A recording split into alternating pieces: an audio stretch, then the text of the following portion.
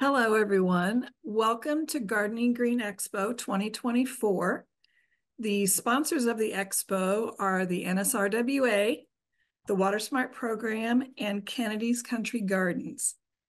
Before we get started, I wanted to let you know that we will have a Q&A session after the presentation is done. And if you have a question to ask, you hover your mouse over the bottom of your screen and you'll see a little icon that says chat. You just type your question in there and then I'll read them at the end of the presentation. So now I would like to present Doug Tallamy. Wow, thank you.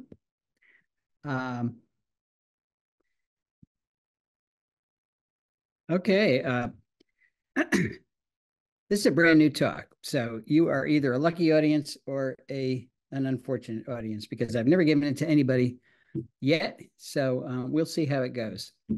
I call it, I know you're very busy, but that's the title of endless emails that I get, people asking me questions that I answer.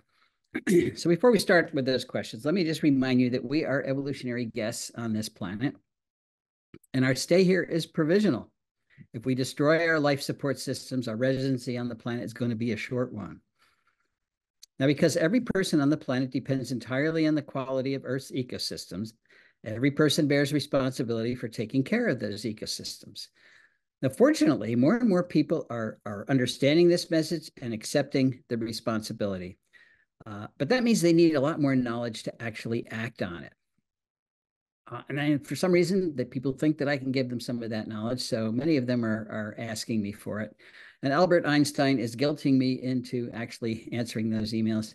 He says, those who have the privilege to know have the duty to act. So that's what this talk's all about. The people are asking me questions, have heard my talks, they have read my books, and they still have very good questions. So that is going to be the topic of my next book. It'll be out in March of next year. It's about 400 of those questions. We're going to talk about 25 of them tonight, but it'll get us started anyway. And one question I get quite a bit is how I got interested in conservation. And that actually started very on. First of all, I was born loving nature, so I was attracted to it wherever I saw it. But when I was in third grade, we moved to a new development called Oak Park in Berkeley Heights, New Jersey. And it was called Oak Park because oaks are what they took down to create the development. Well, we lived on a circle and they built the houses from right to left. So our house was the first house to be built on the circle. That means the lot to the left of us was the last house to be built. And it was undeveloped for a full year after we moved in. And there was a little pond just like this on that lot. So that was my first real exposure to nature. I spent a lot of time at that pond. In the spring, toads came and sang. I thought that was really cool. And then the males hugged the females. That was cool too. And then, of course, the females laid eggs and the males fertilized those eggs. And that got the whole thing started because those eggs turned into pollywogs, which after a couple of weeks in the water developed into little toads. And just before they come out, they've got a little bit of a tail that's shortening rapidly, and they use that to spur their growth.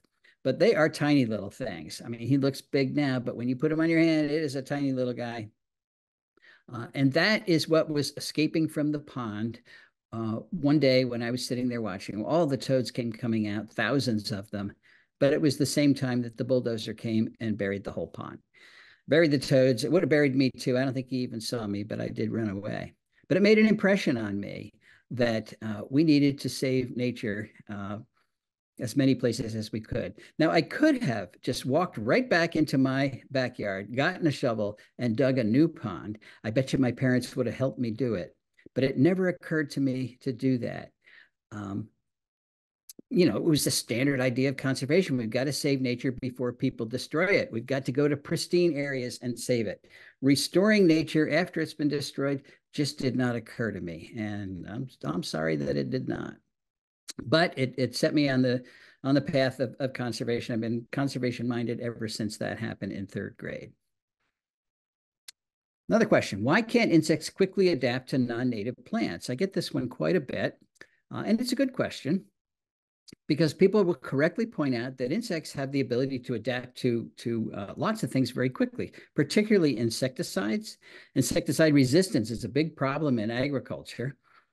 Well, this is how insecticide resistance happens. When you spray a field, for example, there are always a couple of, let's say these are moths, there's a couple of moths that are going to have resistant genes in them already. So the spray will kill all the moths in the field except the few that have resistant genes.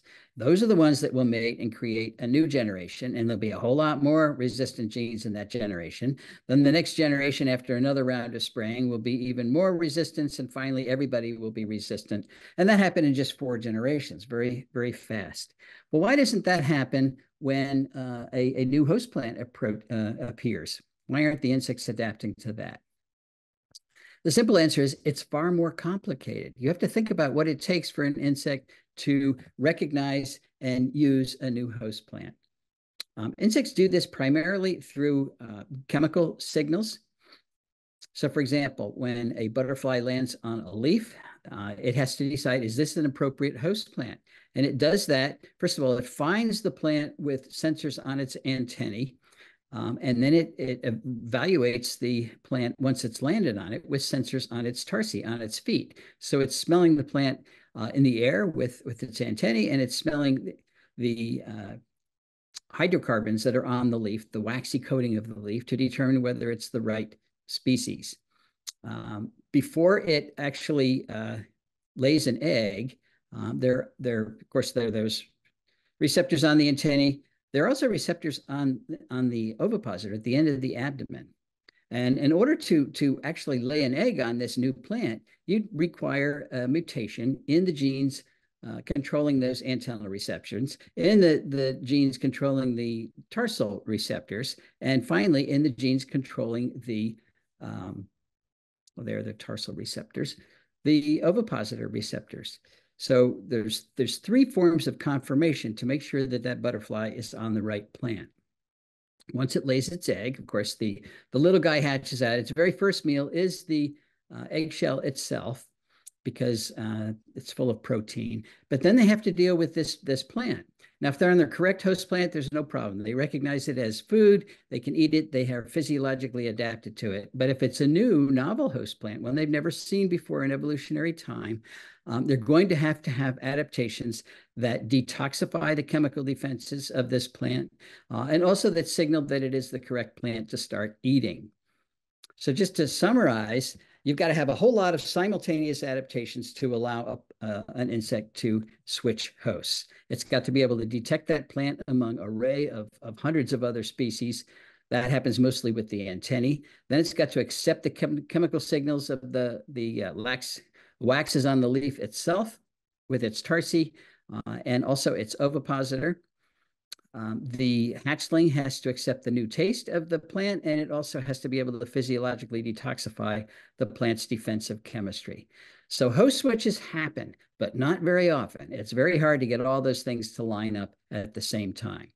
Let's use the monarch butterfly as an example. It, of course, is adapted to milkweeds.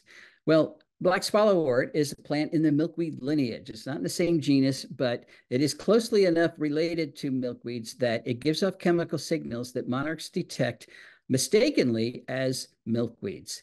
So they actually land on the plant. The chemical signals are still consistent with milkweeds, and occasionally they will lay an egg on it. And that's where the system falls apart, because the young monarch butterfly is unable to detoxify the compounds that are in black swallowwort. So we introduced as an ornamental back in 1854, that's 170 years ago. The monarch is still unable to use it as a host plant. The final bit of adaptations required to make that a host switch have not occurred yet. Okay, question 3. You claim it takes thousands of years for insects to adapt to new host plants, but some other entomologists disagree and point to several species of butterflies that now breed successfully on non-native plants. How do you explain that? Well, that's another good question. There are 2 ways that insects adapt new host plants. Host switching, and that's what we just talked about, very hard, very difficult for that to happen. or host range expansion. That's not hard. And the reason it's not hard is because insects already have the adaptations required to use a new host in host range expansion. So when I say it takes eons to adapt to a new host, I'm talking about host switching, not host range expansion.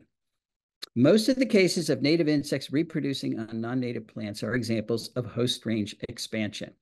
So the big difference here is that host range expansion does not require any new adaptations. The insect already has all of the adaptations required to use this new host plant. Typically, the new host plant is in the same lineage as the host that the insect is already adapted to, which is why it doesn't need any new adaptations to use it. The black swallowtail is a very common example. It, of course, is a specialist on plants in the carrot family. It can eat all of them. So when we import Queen Anne's lace, carrots, or dill, or parsley, black swallowtails already have the adaptations necessary to use those plants. If we simply compare go to the literature and look at host records and compare the number of caterpillars, lepidopteran species that are using native plants versus non-native plants, and this data set is from woody plants in the mid-Atlantic state. But it shows that when you have a non-native plant, there's a 90% reduction in the ability of our insects to be able to use them. So even with host range expansion, very few insects are able to use these non-native plants, even when they're in the same lineage. Question 4, what is carrying capacity? I use that term in my talks quite often, but I don't usually explain what it is. Well, it's the number of individuals of a particular species that can be supported sustainably. Sustainably means kind of forever, without degrading the resource base. In other words, that individual can thrive in this habitat without causing other species to decline because it's not using up its resource base. What is the resource base? Well, carrying capacity for animals comes from plants because it's plants that is capturing energy. They're capturing energy from the sun, combining it with carbon dioxide from the air, water from the ground, and through the miraculous phytochemistry we call photosynthesis, it produces oxygen. And now the energy from the sun is tied up in the carbon bonds of simple sugars and carbohydrates, which is the food that supports just about all the animals on the planet. So plants are making the food. They are the species that are determining what the carrying capacity for animals are. A useful analogy might be comparing carrying capacity to our bank accounts, our savings accounts. The amount of plant life in an ecosystem could be considered the principal of an ecological bank account. Now, that principal is going to generate interest. So the energy fixed by those plants is going to be the interest created by our ecological bank account. And that is what plant or animal life is going to live off of if you remain below the carrying capacity. So an animal population can grow and cycle beneath the carrying capacity essentially forever because they're never reducing the principal in the bank account. The bank account is producing the energy that these animals use, and it can go on happily forever. But what if you exceed the carrying capacity or something else reduces the principal in your bank account? Well, then, of course, it's going to produce far less interest, and any animal population will have to be there in far fewer numbers. So that, in a nutshell, is what carrying capacity is. Question 5, I live in an area with lots of Lyme disease. Several websites suggest keeping large lawns because they're not attractive to ticks. The sites also say I should get rid of brush piles because ticks love them. How can I contribute to local ecosystems without getting Lyme disease? Another good question. Well, let's think about what deer ticks actually need to survive in our landscapes. Deer ticks do not eat native plants. They do not eat leaf litter. They do not eat brush piles. They eat blood. So what they need is mammal hosts. They also need high humidity, and that's why plant life and brush life is a good place for them to hide. Well, the mammal blood that they're eating, as the typical mammals in our landscapes, are white-tailed deer. They are an essential part of the Lyme disease black-legged tick or deer tick life cycle. And other major feature of that life cycle is typically white-footed mice There are other mammals that can serve that way too. So some people say, well, we should get rid of all the mice and that'll break the cycle.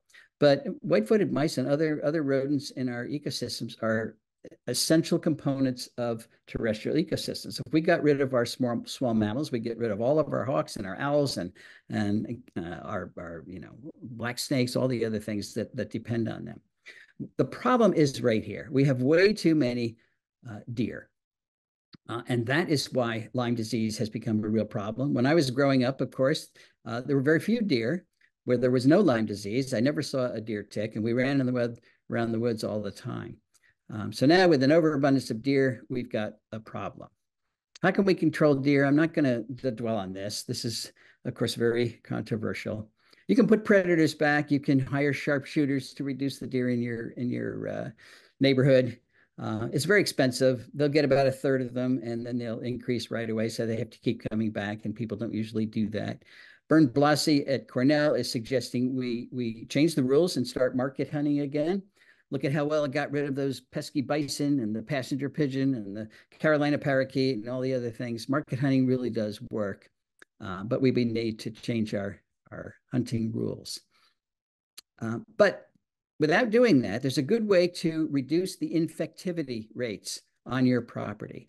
What you want to do is increase alternate hosts for those ticks, because many of those hosts are dead-end hosts. The Lyme, the Borrelia, the disease itself cannot replicate in many of those small mammal hosts. So if we increase the population of alternate hosts, things like skunks and chipmunks and coons, that's a possum, that's a coon, foxes, all of these things on our property, most of them are dead-end hosts, and the chances of you running into a tick that actually has a high load of the disease are greatly reduced.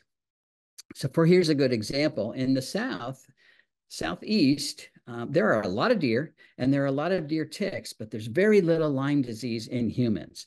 Why? Because there's also a lot of lizards, things like the blue-tailed skink and anoles, a number of these things. And these guys are dead-end hosts. So the ticks get on these vertebrates, and they are siphoned off. The percentage of ticks that are actually carrying viable disease loads is greatly reduced. And by the way, ticks don't run after you. They do something we call questing. They crawl to the top of a little piece of vegetation, and they put their little legs out. And when you walk by, they grab on. So design a landscape where you can walk in your yard without brushing up against vegetation. This is a perfect use of lawn, by the way. I talk all the time about reducing the area of lawn. Well, it's still very functional. It's the best place to walk. It's a cue for care. This is a very attractive landscape. It's got a lot of other plants in it. So particularly during the months of high infectivity, which are May and June, it's a good idea to stay on the mowed areas of your yard and not venture into these places. And then, later on in the year, infectivity levels drop and you can do that. So swaths of grass is a good idea. You don't need acres of it, though. Question 6, plants and animals have always moved around the planet, so the arrival of new species on our shores is a natural process. So what's the big deal? If the new species are more fit than the species already here, then they deserve to replace them. Well, there's a lot of misconceptions in this question. First of all, plants and animals have always moved around the planet. Yes, but at a very slow rate. The rate at which we're moving plants and animals now is thousands, probably millions of times faster than what happened in the evolutionary past. So yes, movement is normal, but the rates of movement that we are moving plants and animals around is not normal. What's the big deal if they are more fit? Well, are they more fit? That's been the party line, is that, well, these guys are highly competitive. This is a White Clay Creek State Park near me, and every bit of green you're looking at is an invasive plant from Asia. These are all escapees from our gardens. About 30% of the vegetation, in this state park are now invasive species. I took this picture in March when plants from Asia leaf out before plants from North America. So you can see it is a huge load. And you might conclude, well, they're displacing our native plants, so they are much more fit. But back to those deer. They're not more fit. It's just that the deer don't like them. The deer like our native plants, just like our insects like our native plants. So they eat the young oaks and the cherries and all the other things that we ought to have in our landscapes. And they don't eat the autumn olive and the bush honeysuckle and the barberry and the burning bush and all the other invasives that are out there. So of course, that's all that's left. It's not that they're more fit, it's that the deer are tipping the competitive balance against our native plants. So another reason to reduce the number of deer in our landscapes. This, by the way, is my front yard. 1, 2, 3, 4, 5, 6, 7. I think there's an eighth one back there. We got a lot of deer, so I get it. I went to the Great Smoky Mountains in spring of last year. And this is what the understory looked like. And you know, I hadn't seen an understory like this in a long time. So I asked the guide I was with, "How do you control your deer?" And he said, "We don't control our deer." I said, "Well, how can you possibly have an understory like this if you don't control your deer?" He said, "Well, we have black bears, we've got bobcats, and we've got coyotes. They control our deer." So that's an example of putting the predators back. Now, they don't have any wolves, but it's enough to have a healthy forest like this. Most of these plants here are young trees of what will become the canopy tree. So if a tree falls over, you've got young canopy trees to replace them. This is a picture from my yard. We have no understory. The deer have destroyed it. This is all Japanese stilt grass. It's the only thing the deer don't eat. When these trees mature and die, there's nothing to replace them unless I actively plant them and protect them from the deer. So overbrowsing by deer inhibits recruitment into our forest, and it's another huge problem. Okay, question 7. What about the risks of bringing nature into our everyday spaces? Isn't interacting with nature dangerous? Well, our ability to assess risk is really poor. Here are some of the actual danger points we have in our lives. So West Nile virus, it's real. 130 people killed per year throughout the entire country. Only 2 are killed by snake bites. Alcohol kills 75,000 people. Melanoma, in other words, sunbathing, almost 8,000 deaths per year. 76,000 new cases per year. So this is increasing. Car crashes kill 44,000 people. Child overheating in cars, 550 deaths a year. Dogs are killing, our man's best friend, killing 20 to 30 of us every year. Falling, 20,000 a year. Overdose is the big one. Drug problems, 100 and almost 110,000 deaths per year. Texting kills over 3,000 people per year. Autoerotic asphyxiation, 600 deaths per year. Hot dogs, killing 70 people a year. Lightning kills 51. High school football kills 20. Vending machines falling over on us kills 13. Toasters, we put our forks in the toasters, 370 deaths per year. Flat screen TVs falling off the wall kills 41 of us. Selfies, 379 people killed by selfies. Can you guess how many people were killed by native plant gardening last year? I'll leave that one to you to figure out. Question 8, should we kill invasive species? Do we have the ethical right to decide what plant lives or dies? Okay, now we get into ethics. It'd be hard to find someone who did not believe that humans are superior beings and therefore we are more important than any other species. So if there's a conflict, we're going to win. That's pretty standard thinking, but I can guarantee you lions feel the same way. So do weevils, so do dung beetles, so do rattlesnakes. Every creature on the planet feels like it has the moral right to be here, even if it conflicts with somebody else. The reality is, even those who question our inherent right to manage invasive species make decisions about what lives and what dies every single day. We just don't think about it. Every time you select a non-native species over a native plant, you're deciding whether the chickadee in your yard is going to be able to feed its babies or watch them starve to death because there aren't enough caterpillars. This is crepe myrtle, not making any caterpillars. If we maintain acres of lawn, we're deciding whether or not hundreds of species of native plants and thousands of the animals that depend on those plants are going to be able to live in this space. Every time we hire a mosquito fogger, we're sentencing not just a few mosquitoes, but monarchs, all the pollinators, caterpillars, the bird food, we're sentencing them to death. And we're not controlling the mosquitoes when we do that. So by not controlling invasives, we're condemning entire food webs to death.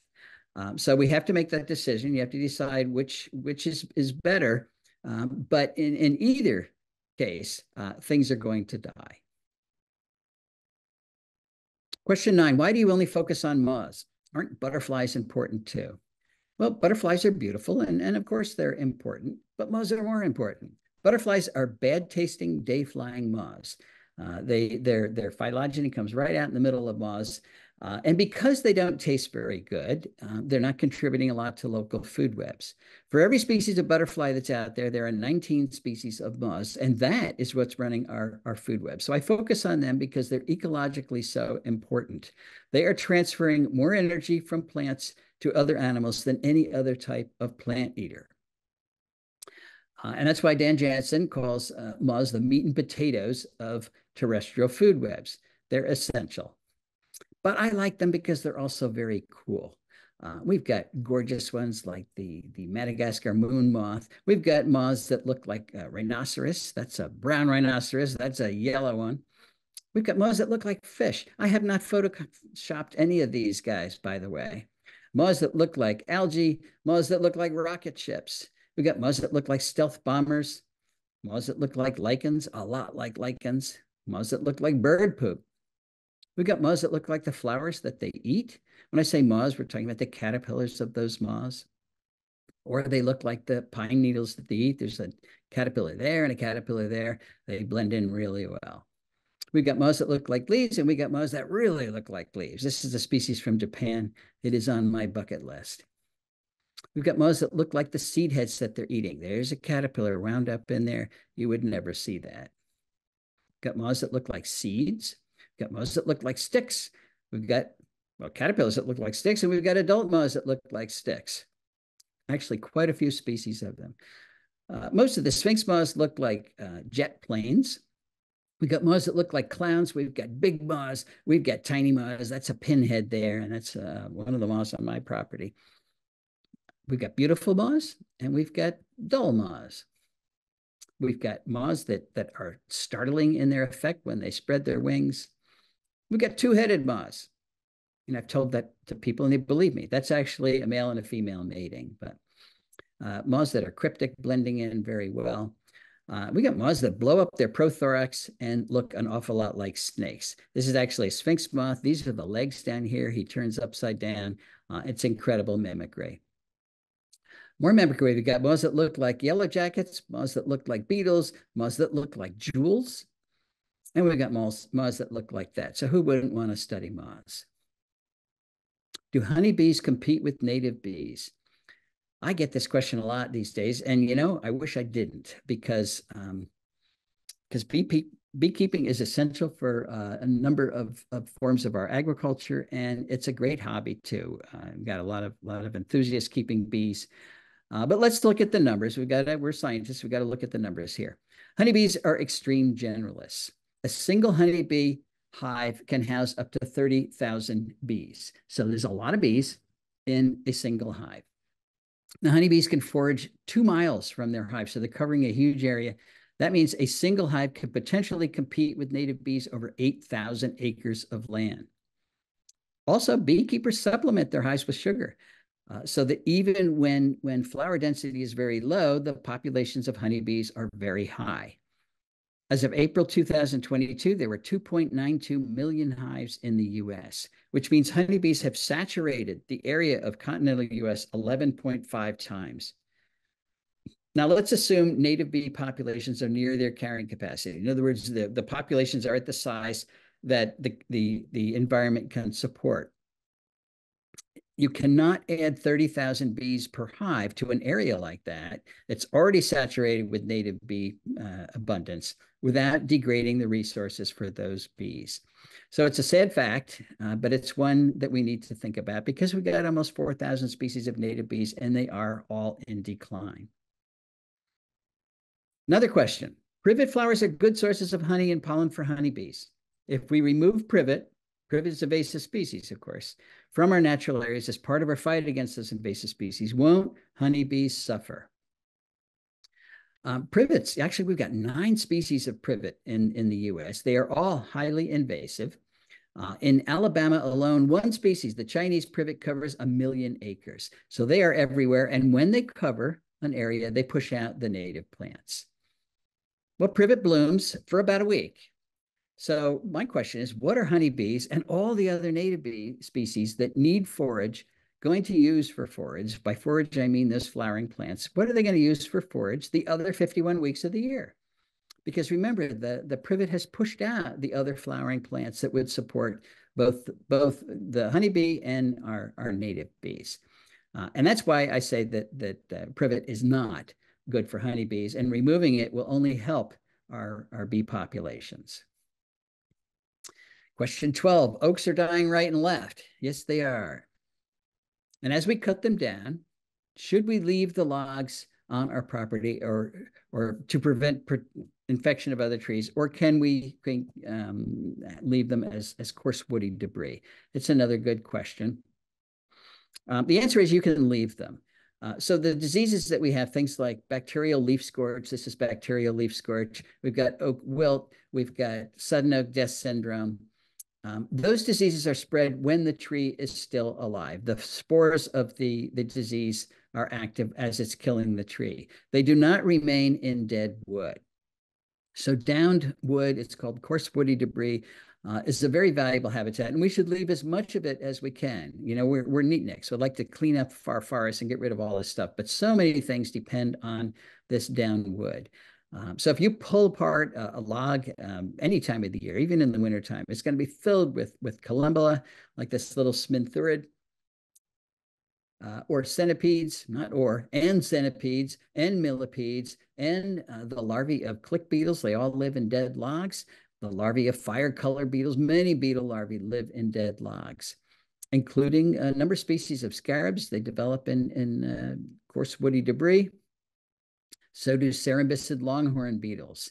And if anybody splits wood, you run into their larvae. They're called flat-headed borers. They're very common in our downed logs. Leucanid stag beetles, and some of these species are endangered at this point, live in downed logs. Basalid best beetles have social structures in our downed logs.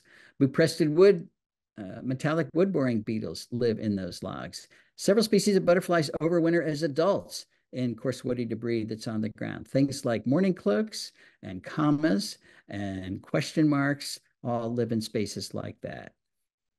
And then, of course, we have our carpenter bees. We've got large carpenter bees, and we've got small species of carpenter bees there in that wood. You know, when we clean up all the coarse woody debris, where are the carpenter bees going to go? They're going to go to the soffits on our house. They're going to go to our porch railings, and then people get upset. So keep some of that coarse woody debris around, and they will breed in that. And then we have ants, carpenter ants. Carpenter ants don't eat wood. They hollow out wood that's been damaged or is rotting, and they live within that.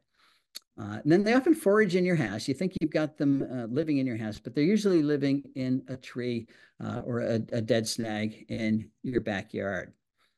And it's a good thing we have carpenter ants, because we wouldn't have pileated woodpeckers if we didn't.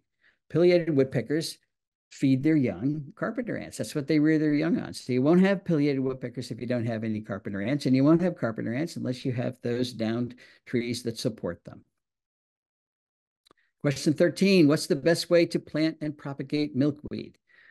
Well, unfortunately, milkweed seeds, that's the worst way to propagate milkweed.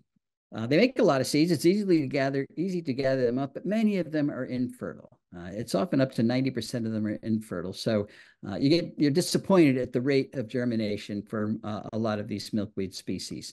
The very best way is to dig up an existing milkweed plant and divide the stoloniferous root system. So what they do is they grow laterally underground, and then they send up ramets. That's why when you look at a milkweed patch, it can actually be a single plant that has gone out in all different directions. Cut this lateral root, this stoloniferous root, into maybe 2-inch sections, plant it about an inch under the surface of the soil, and it will germinate or generate a new plant, a new ramette. And it's fast. It's a very easy way to do it.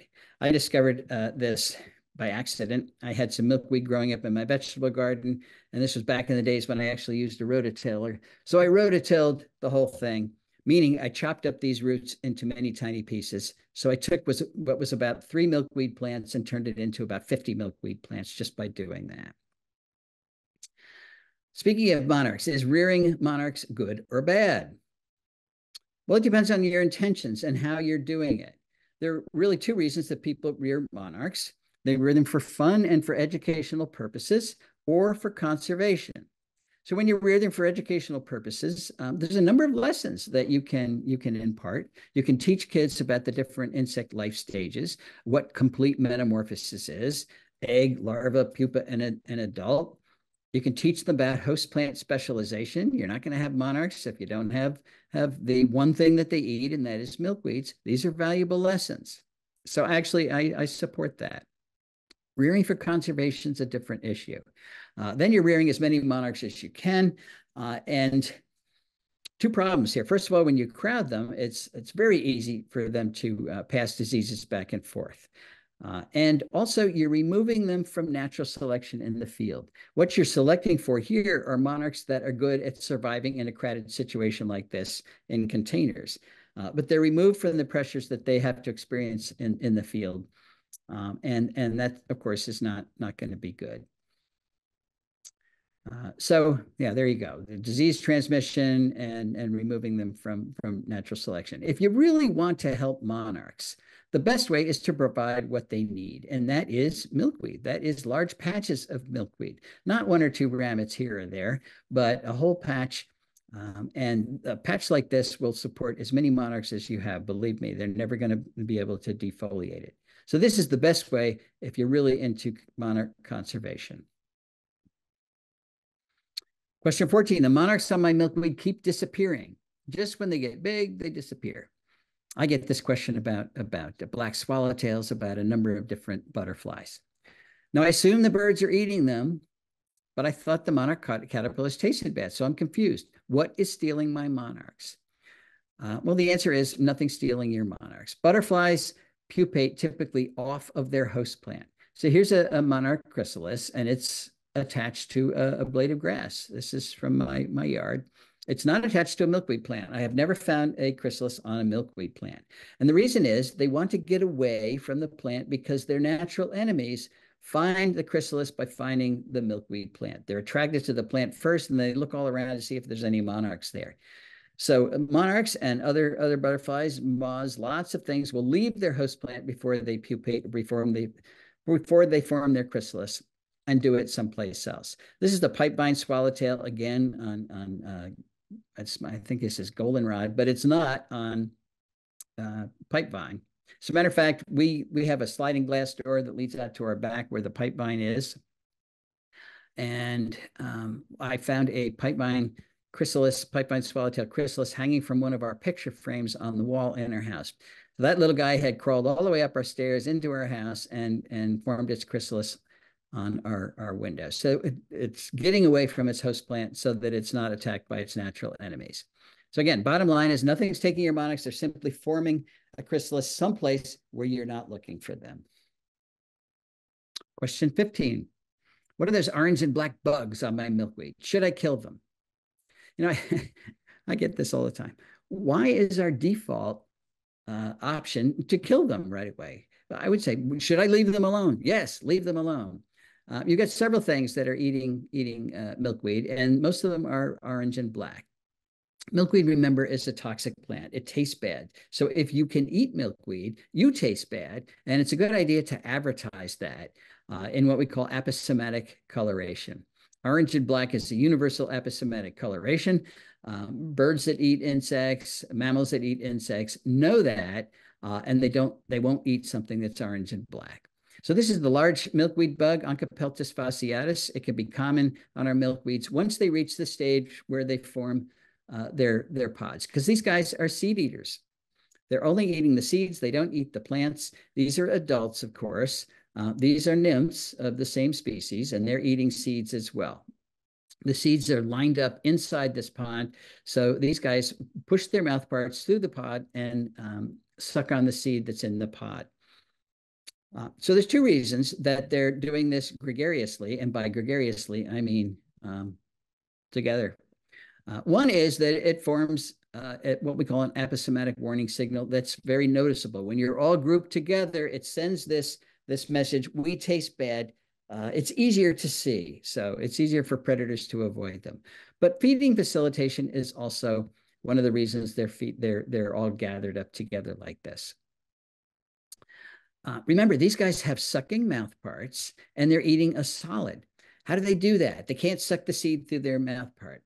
Well, what they do is they digest it externally. So they actually spit on the seed and digest it outside of their body, and then they suck up all the material that's left. And when you do that as an aggregation like this, you're able to digest a lot more seeds, and it's easier for each individual to be able to eat when you're grouped up like this. That's called feeding facilitation. But people get upset, oh, it's going to kill all my milkweed seeds. No, they only get the very first layer of seeds that are in this pod. And if you've ever looked in a milkweed pod, there's layer and layer and layer of seeds out there. So they're part of the natural fauna that's associated with milkweeds. And by the way, these guys display the exact same migration pattern that monarchs do. They don't go to Mexico, but they do fly south in the fall, all the way down to the Gulf states, and that's where they overwinter because there are milkweeds making pods down in the Gulf states, and then they fly back up in the springtime. The other species that's black and orange that's very common on milkweeds is the milkweed tussock moth. And they can be there in big aggregations. It's how they overcome the sticky latex sap. So when they're young, they're not black and orange, but as they get older, they turn black and orange, and they always feed together. They're actually quite beautiful creatures, but people worry, well, they're gonna kill my milkweed. You know, they do get numerous, and they can strip 2 or 3 of your milkweed ramets. But don't worry, it's got that underground root system. It's not going to kill it. They will come back. This is what the adult looks like. It's a drab moth. You're not likely to notice it at all. Question 16, could you provide your thoughts on the use of southern, more heat-tolerant species within our more northern parts of the U.S.? So we're talking about assisted migration with climate change. Should we be moving plants up from the south? I'm not a fan of assisted migration, and this is why. This is the jet stream. And in the old days, before climate change, it was much better behaved. It would dip here and there, but you didn't have wild dips. And above the jet stream, it was usually pretty cold. And below the jet stream, it was more mild, particularly in the wintertime. Under the climate change scenario, though, you get these wild swings of the jet stream. So you get unusual heat, even in the northern areas when it's way up here. But when it dips down, then this becomes really cold. So it can dip down all the way into Mexico. You remember the big freezes that went right through Texas a couple of years ago, killed even many of our native plants down here because it got unusually cold. So this is a feature of climate change. We don't have a gentle warming. We've got wild swings in temperatures that average out to be warmer over the long run, but we still have cold snaps. So if you bring plants up from the south, many of them aren't going to make it. Another reason I'm not a fan of assisted migration is that we don't want to move plants out of their native range because then you're disassociating them with the animals that they co-evolved with. Remember, our plants are supporting the local food web. And if you remove them from that food web, wherever you take them to, those animals are probably not adapted to using those plants, which means they become decorations, just like a plant from Asia. Question 17. What do you think of no mow May? Well, not much. It's a good intention, but ecologically, it's a bad idea.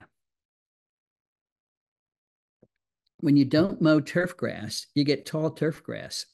That's exactly what happened in this house. They had a perfect lawn. And then I guess they went into foreclosure and the people just moved out. Nobody took care of it. So it got long. But tall turf grass doesn't support pollinators any better than short turf grass does. And if you have an ugly lawn that's full of dandelions and clover and other things, then it will. If you don't mow it, yes, it will support pollinators for the month of May. But then I presume you're going to mow it in June. So what it's like bait and switch. You call the pollinators in, and then in June you remove all the resources that they need. Pollinators don't live for just a month. So it's much better to have no mow areas that you never mow. Create a pollinator garden, an attractive one like this, where you've got a number of different flowering plants that are going to bloom on a sequence from April all the way through the end of October. It's a real challenge to make a garden like this, but that is what the pollinators need, not just 1 month of not mowing your grass. How should I remove lawn? So let's say you want to create a pollinator garden like this and it's lawn right now. How can you remove that grass? Well, what you have to do is kill the root systems of your turf grass because turf grass is a highly competitive plant. It is going to outcompete anything you plant there. So you've got to kill the root systems. And there's a couple of ways to do that. What works would be to smother that turf grass. You can use black plastic, you can use cardboard, you can use builder's paper. And of course, the professionals use herbicide because they can't wait months to do this. What doesn't work is digging up your yard and then flipping it over and hoping that kills the grass. It really won't. Most of the root system will survive and it'll just start growing again. Or cutting it really short and seeding over it. That doesn't work either. The grass is going to recover and it's going to outcompete anything you seeded in. And some people simply dig up all the grass and carry it away. But then you're removing a whole bunch of topsoil as well. And you don't want to do that. You want to keep that topsoil, very valuable stuff. So here's black plastic spread out over a pretty big area. This works, but it literally takes months to kill that grass. And you can't have any holes in here. You can't allow the grass to get sunlight anywhere because it will survive. This guy's using cardboard. I've done this myself, but notice you can even see it here. Cardboard always has plastic tape on it. And the 1 year I did this, I was pulling up tape for about 4 or 5 years after that. So I'm not a big fan of cardboard. This is builder's tape. It's a terrible web pictures of the gray builder's tape. But if you've ever been in a new construction house, they've got this spread on the floor. This is actually a really good idea. You put some mulch over the top of it, then you can plant right through it because it just dissolves. You never have to pull it up. So you're going to smother the grass, but you can start planting a little bit sooner this way. It's also very cheap.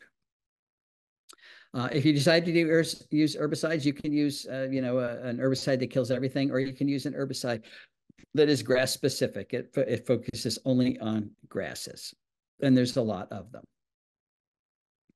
What do you think of Miyawaki forests? Miyawaki, the Miyawaki method is to create what we call tiny forests. You take an area and you crowd plants, really crowd, just like this, into that area. It was designed by a Japanese man named Miyawaki, and for actually more tropical settings where plants are very good at growing very densely. But we're using it in temperate zone situations now.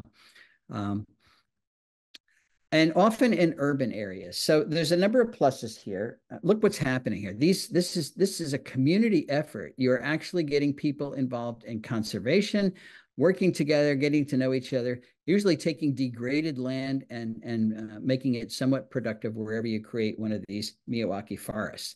There are advantages and there are disadvantages. The advantage is you're going to plant small plants, which means costs are low. That's great. The tinier the plant, the better. And you're going to plant them very densely, which means weeding is reduced. There's not going to be space for weeds to come in there. Because when you have a planting, typically invasive plants are trying to get in there right away. So it reduces weeding. It creates high plant diversity, which in theory should create high insect diversity. So there should be lots of bird food, at least for a while.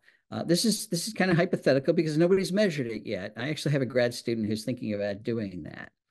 Disadvantages are that these plants will move through succession, and the ones that grow fastest are going to start to outcompete the other ones. They will shade them out. And in 20 years, you're only going to have a few plants in that space. So some people say, why don't you just plant those few plants originally, and maybe they'll even grow a little faster. Well, you have a lot of weeding, you got a lot of mowing, you got to, and the plants you plant are probably going to be more expensive. People always want big plants. And you're losing all of these advantages when you do that. In the beginning, when I first started thinking about this, I said, well, gee, in the end, it's only going to be a few plants. So why are we doing this? There are good reasons to do it. And now I'm actually a fan. Question 20. I often find the expense of purchasing native plants is out of my budgets. Do you have any suggestions? Yeah, try something that we call addition by subtraction. It's actually, I got that from Rick Dark. He suggests this all the time. So rather than actually planting our native plants, let them come in naturally. And all you worry about is removing the plants that you don't want. That's not trivial because these days with our invasive species, there's a lot of plants we don't want. But the animals around us, the things like these little squirrels. I'm having a brain freeze here. And of course, the gray squirrels. He's moving a black walnut.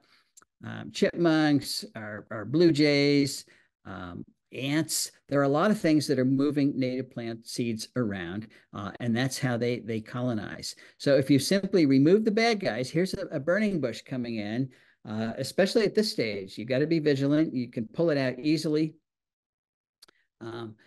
Then the plants that you leave, here's a burning bush that's not red. You got to be careful. You can keep the bad guys out and let the good guys come in. You also can shift the concentration, particularly of native grasses, towards the warm season bunch grasses by changing your mowing schedule.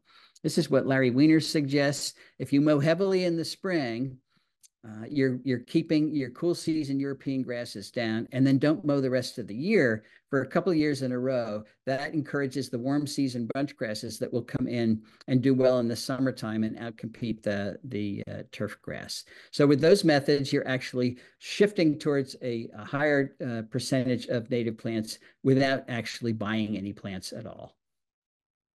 Question 21, I've been told that all animals or all annuals are weeds.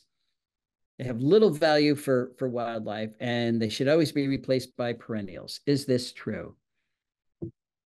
No, it's not true. I don't know where that came from. The notion that annuals are just placeholders for the more valuable perennials I think it's preposterous. There's an awful lot of things that depend on our annuals, like our hummingbirds depending on jewel wheat. It's an extremely valuable resource for them from August right through September.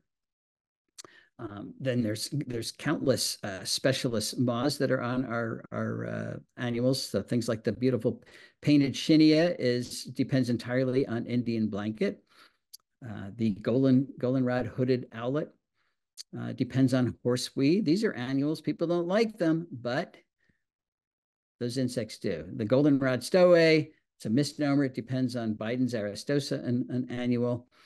It's a beautiful annual, actually. Even plants that we don't like much, like ragweed, support lots of things, like the common spraguea. It's a beautiful moth. The ragweed flower moth. We can call it ambrosia, and that makes it sound better. But annuals have a very important role in our ecosystems. They're colonizing earlier. They grow quickly, and they're step one in succession. So you certainly don't want to get rid of them. Do you have a succinct statement to submit to my HOA who recently cited me for growing weeds? Well, let's try this. We humans face life-threatening crises from climate change and biodiversity loss. Reducing the area of lawn and using more productive native plants in our landscapes addresses both of these crises. This can be done tastefully, without the use of chemicals, and without reducing property values. It is the future of landscaping. Question 22. My HOA believes native plantings reduce property values. How can I convince them otherwise? Well, you can provide a good model, a good example of why that's not going to happen. First of all, our native plants can be used in formal designs that aren't going to reduce property values. This is a design by Lynn O'Shaughnessy. You don't get more formal than that. Every plant in that landscape is a native plant, and that's not going to reduce property values. Formality is a function of the design. It's not a function of the plants in the design. Our native plants are used in formal designs in Europe all the time. Europeans love them, so we can too. Just tell that to your HOA. This is a yard that is not being kept up, but every plant in this landscape is a non-native plant. This is Norway maple. So, you know, it's a mess, but it's not a mess because of the species that are there. It's a mess because nobody's taking care of it. This is a 100% native plant, except for our little patch of lawn here. This is Pam Carlson's house in Chicago. It's beautiful. An HOA would never cite her for this. They wouldn't know that they're native plants because they're beautiful. So using lawn as a cue for care, as a good model to show that, yeah, we can have more plants in our landscapes without it being wild and messy, is the best way to convince your HOA that it's okay to use these natives. Question 23. I have a small property. Should I plant several individuals of a few species, or should I try to squeeze as much diversity onto the property as possible, but only have one or two individuals of each species? That is a really good question. And it depends on what you're trying to plant these natives for. What's this restoration directed at? Let's say we want to support the monarch. Well, having one or two individuals of milkweed is not the way to go if you're trying to support a monarch, because just 2 or 3 caterpillars will strip these plants and it won't be enough resource for them. So having a big patch like this will be enough for all the monarchs that you're ever going to have. That's bunching. That's massing that's required to support that particular target insect. What if you're trying to support pollinators? Here's black-eyed Susan. Let's say you're a specialist pollinator on black-eyed Susan. You want to make it as convenient as possible. So the bee doesn't have to go far to move from flower to flower. Foraging can be really efficient and it can reproduce quickly. If it had to fly 200 yards between each plant to find one, it would be much more difficult to get the resources that it needs. So on a small property, it's probably better to aggregate a few species, use higher numbers, higher abundance of a few species, then get a few individuals of many species. But this is where you can form a neighborhood group where you're targeting a lot of different species, but you're going to use a lot more properties to do it. You're seeking diversity through your neighbors, and you can also build community doing that. Question 24, why do you want us to keep our leaves on our property? Oh, there's so many reasons. Like, leaves protect the soil moisture of our soil community. They're returning nutrients to the soil, and they're providing habitat. Those are 3 good ones. Remember, there are more species that live in the soil than above the soil. It's an extremely diverse ecosystem. And most of the species are detritivores. They are breaking down the leaf litter, returning the nutrients to the soil so that the tree can use them again the next year. If you look at a square meter of healthy leaf litter, there are probably 250,000 mites, 100,000 springtails, 90,000 proturans. Those are very primitive insects. Really takes a microscope to see them well. 1 million nematodes. It is a thriving ecosystem, and all of that is in that leaf litter. And when you rake it away, none of that is in that leaf litter. There are beautiful butterflies that depend on leaf litter, like the banded hair streak. Its caterpillars eat oak leaf litter. There could be a caterpillar down there. You would never see it when you're raking away, and you lose that beautiful species, and several other lycaenids as well. There are 70 species of moths that we call litter moths, like the ambiguous litter moth, or the American idea, or the dark-spotted pauthis. They're all living in leaf litter unless we rake it away. And then you've got the predators that eat all of those things. Several species of ground beetles. How about the fireflies? This is an adult firefly. It's not a fly at all. It's a beetle. It's not a bug either if we call it a lightning bug. There's its luminescent organ. But this is what the larva looks like. It is a predator in leaf litter, where it's eating arthropods, worms, and snails and slugs. If we rake away the leaf litter, we lose our fireflies. And of course, there's many birds, like our flickers here, that are depending on all of that life that is in the leaf litter under our trees. So those are the reasons that I try to encourage people to keep leaf litter on the property. Where should you do it? You want to put it under the trees as much as you can. So this is just a neighbor. A lot of these plants are not native plants, but he's got the idea of having beds around his trees. The bigger the bed, the better, and that is where your leaves should go. I did a homestay somewhere. I don't remember where I was, but I took this picture because these people simply put a little rock divider here, and they put a lot of leaves in here. It's one way of keeping leaves in a fairly neat way in your yard. But won't the leaves bury my plants? Well, when I hear that, I always wonder who was raking the leaves before we got here. And we did have plants. So somehow those plants must be able to get through normal leaf litter. This is trout lily coming right through the leaf litter. No problem at all. Nobody raked it. This is at my house. This is wood poppy coming through the leaf litter. I don't rake my leaf litter for two reasons. I'm not home to do it, and I want it to stay where it is. So this is what it looks like in the spring. It's just starting, and here it is a few weeks later, coming right through the leaf litter, no problem at all. These wonderful spring ephemeral beds that you see at places like Mount Cuba Center, there's a leaf litter base on all of these things. Here's Virginia creeper with a leaf litter base acting as a ground cover. It just goes right over it. Golden seal right over it. Put in your wild ginger and your May apples and your foam flower and your ferns all over a base of leaf litter, which is then being decomposed by all those insects we mentioned. This is a wonderful way to support your tree. It will love it. And also all the moths that fall out of that tree can pupate very nicely in this setting. Here's a layered landscape. It doesn't, all ground covers don't have to be 2 inches high. All of these can be considered a ground cover. And again, the leaf litter is right down there. Can I mulch my leaves? Well, you can, but what you're doing is mulching all those insects I just talked about too, including your fireflies. You're grinding them all up. So the real question is, why do you need to mulch it? You do not need to mulch your leaves. It will shorten their functional lifespan. You never want to have bare soil. So if mulching your leaves leaves the soil bare by the end of August, not a good idea. People do it because it looks nicer, I know, but I don't know. We've got to put functionality before aesthetics one of these days. Question 28, do cultivars of native plants have the same ecological value as their parent species?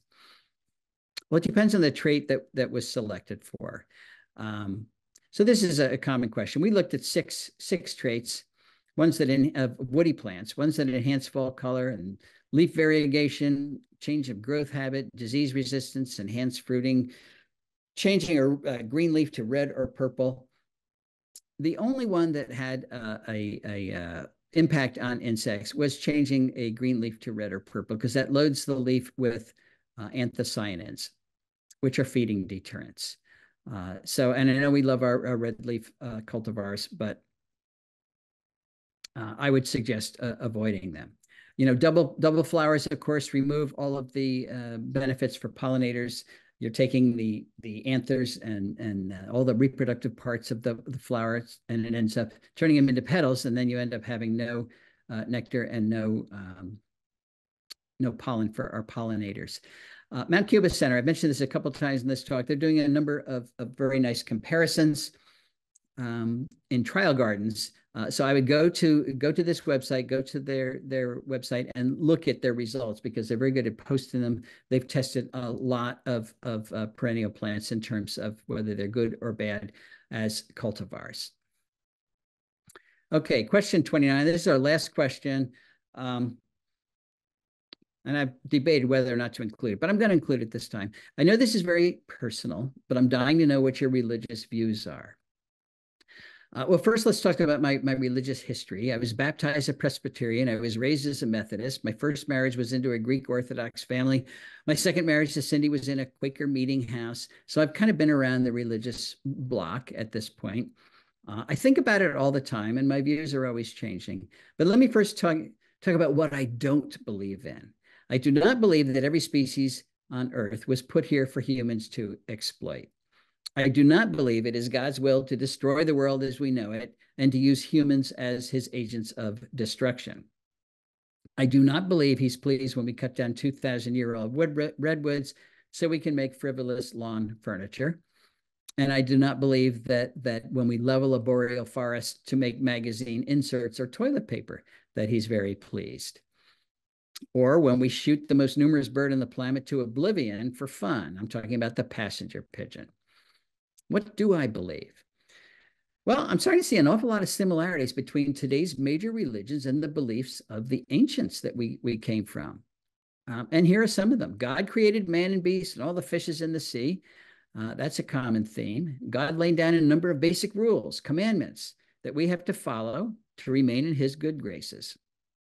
God is forgiving when we seek forgiveness. So what if we deified nature the way the ancients did? Let's call her Mother Nature and look at each one of these conditions that our modern religions have. Did Mother Nature create humans? Are there rules we must follow to remain in nature's good graces? Does nature promise eternal life for believers? Well, scientists long ago reached the consensus that yes, humans are products of natural selection. They're a product of nature. So yes, Mother Nature created humans. Are there basic rules we have to follow to remain in Mother Nature's good graces? Absolutely. If we overexploit the ecosystems that provide our life support, in other words, the products from nature that we call ecosystem services, those ecosystems are going to collapse and we're going to lose those services. If we harvest fish faster than those fish can reproduce, the fisheries collapse. And we're talking about the Atlantic cod, Alaska's halibut, snow crab, and red king crabs, Pacific salmon, orange roughy. So many times we've overfished our fisheries. When we shoot all the passenger pigeons and the dodos and the stellar sea cows and the great auks and the Alaskan curlews and the Carolina parakeets, American bison and others, those creatures either go extinct or they become functionally extinct and we no longer get meat from them. If we kill off our pollinators, we lose pollinator services. If we chop down the Earth's forests, we lose the lungs and climate control of the planet. If we pollute our atmosphere with carbon dioxide, we suffer the ravages of climate change. If we pave over our watersheds, we get washed away in floods. If we remove water from our aquifers and rivers faster than it can be replaced by rain, our rivers no longer reach the sea. The Great Salt Lake becomes a mudflat. The Aral Sea dries up entirely. That's what you're looking at here. And our aquifers provide sand instead of water. It's nature who's in control on this planet. We are not. And if we don't play by her rules, she's going to smite us, as it were. So the ancients understood all this, and they lived the best they could within the constraints of Mother Nature. And when they didn't, their societies collapsed. What about the promise of eternal life for believers? Well, our kids, our grandkids, our great-grandkids, our cousins, our nieces, our nephews, they're all carrying our genes forward into future generations. And as long as our lineage respects the laws of nature, we get to reproduce those genes well into the future. Is nature forgiving? Nature's enormously forgiving. It's resilient. This used to be a cornfield. This is the Nachusa grasslands in Illinois. 750 species of plants there, 180 bird species living there.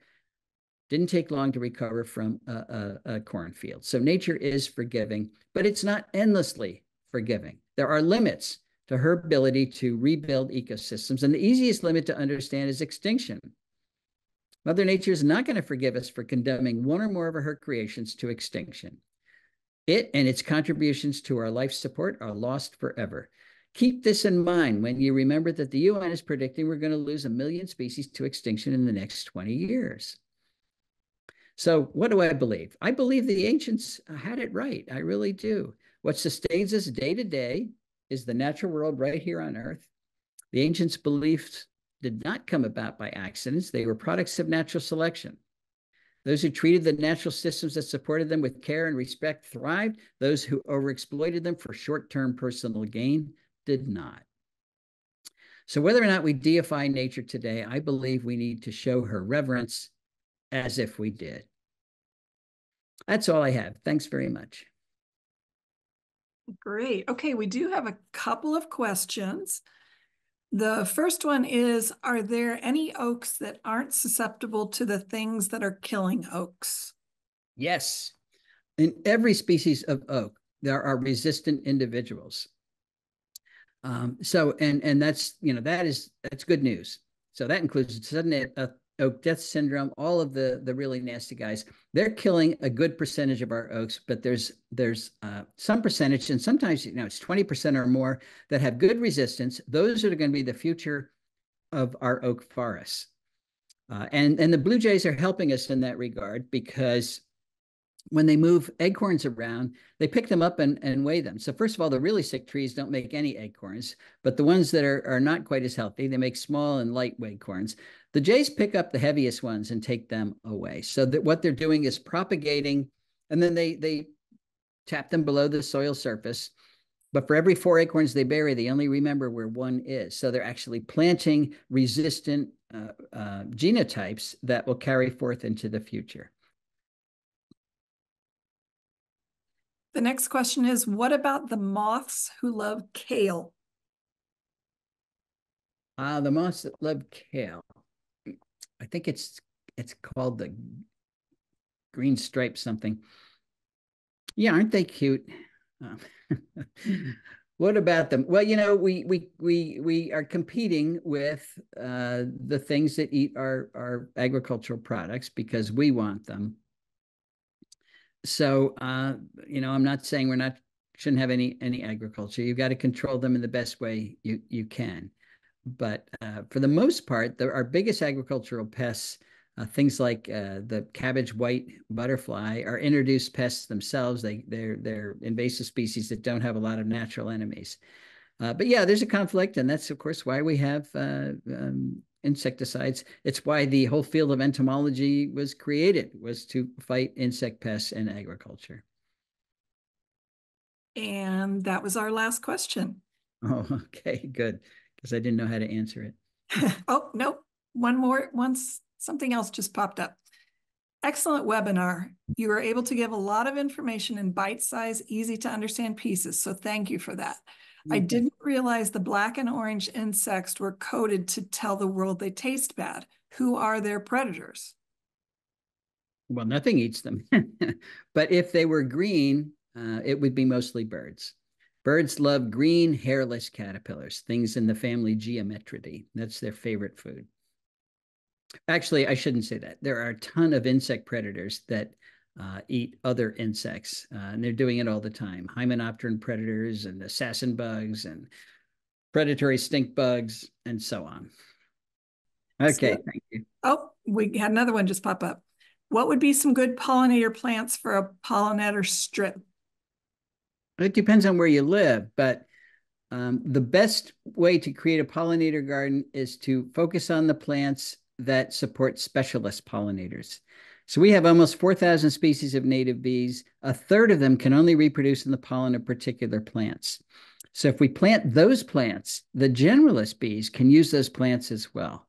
So in the East, particularly the Northeast, Massachusetts, for example, goldenrod would be probably the best plant you could put in. It supports about 12 species of specialist bees, followed by native asters, supports 11 species, something like that. Our perennial sunflowers, anything in the genus Helianthus, is very high in terms of specialist bees. If you have those 3 genera in your yard, you can support up to 40 species of specialist bees. And the generalist bees, like our honeybees and our bumblebees and many other native bees, can use those plants as well. All right, I think, oh, another one just popped up. I live on the ocean. Which pollinators can I support best and with which plants? You should use seaside goldenrod. I think it's the prettiest of our goldenrods, and it's adapted to high salt, and it does really well. So that's a great one. Monarchs migrate right down the coast, so those fall blooming asters are really important to fuel that monarch migration. That's happens start from late August on down. Baccharis, I forget its common name. But it's a shrub. that does well. And of course, our myrtles, wax myrtle, is another great plant. All of these things are flowering plants, and they're helping pollinators. You do not need big showy flowers to help pollinators. American holly is an important plant, particularly in our coastal plain areas along the shore. Their flowers are tiny little yellow things, but they're magnets for native bees. They're all over them when they're in bloom, even though they're not very pretty for us. And then another one just popped up. What kind of asters? New York aster, New England aster. Those are two that are popping into mind. Okay, great. I think we've come to the end of our questions. You're getting lots of hearts floating up the screen, you see. Yes, Yeah. so thank you very much. That was very informative. All right. Well, And thanks. Good luck, yeah, everybody. thanks everybody for coming. So thank you, everyone.